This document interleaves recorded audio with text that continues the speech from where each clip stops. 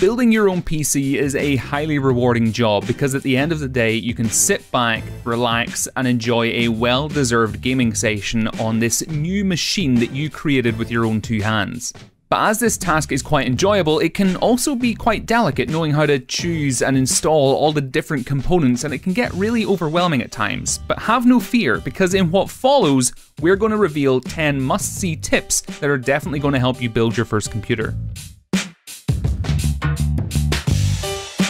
Now, with so many options on the market, it's easy to get influenced by various marketing tactics and impulsively buy the newest and most expensive CPU. I know for me, I tend to somehow always go for the one with the nicest box, even though it doesn't have such a big improvement over my previous trusted CPUs. With these being said, doing a lot of research and comparing the specs on dedicated websites is a highly important step when deciding what type of CPU would be best for your new rig. Without a solid graphics card, your new computer is practically lifeless, this part being an important building brick for your entire system, regardless of what you're using your new PC for. Exactly like in the case of the CPU, you're going to find a countless number of options on the market, and it's always important to keep cool and not go in head first when settling for a model. The graphics card should be solid enough to be able to cater for all of your everyday needs, but definitely not more powerful than your motherboard or CPU. Even though a solid state drive might be at the bottom of your to-do list when making your new PC, you need to know that investing in such a thing is going to be the best decision you're ever going to make. Everything from your own operating system to the movies and games that are running on your computer are going to work much smoother, with an SSD being the true lifesaver that is going to make your entire experience much more enjoyable. Because nobody likes experiencing a power shortage while using their new computer, buying a quality power supply unit should be a rule of thumb. Before going for one PSU over another, it is a good idea to calculate just how much power your system draws from the wall socket and buy an appropriate model that is able to handle all the needs of your computer. A power supply unit is one of the most important cogs of your new machinery, and this is why you should pay maximum attention to what you choose.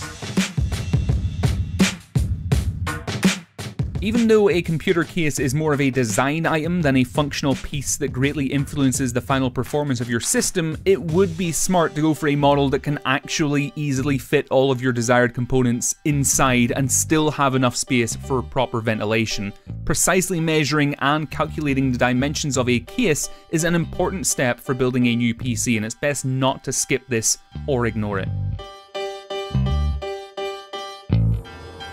While it's not a good idea to apply extreme force when fitting parts into their corresponding slots, for instance you're not going to want to use a hammer, leaving them loose is an even worse thing to do, because after fully assembling your PC, you're going to notice that it will be nothing more than a pile of useless components that won't be able to work together. The general rule would be to fit them until they click. The RAM, power cables, and even the GPU are going to make a specific noise when successfully fitted in, so don't be afraid to apply a little bit of pressure when installing them.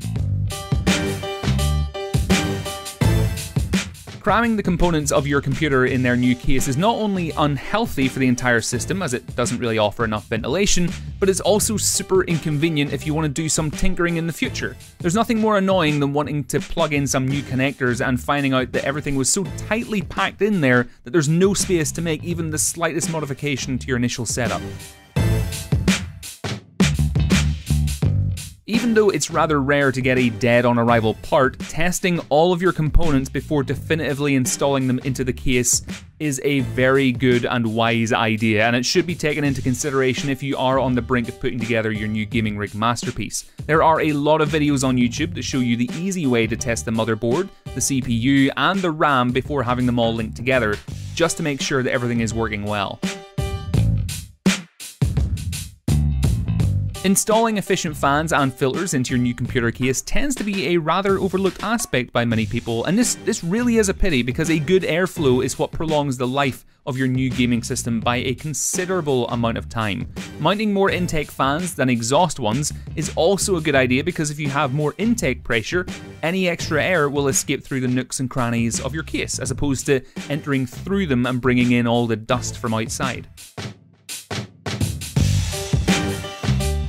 Now, this final tip actually goes hand in hand with giving your components some space, thinking ahead about the possible upgrades that you can possibly make in the future, and translating into the fact that it would be wise to buy a motherboard with enough slots for some extra parts that you're probably going to add later on. If following this piece of advice, you should have no problem when deciding to add some newer and more powerful components to your gaming rig.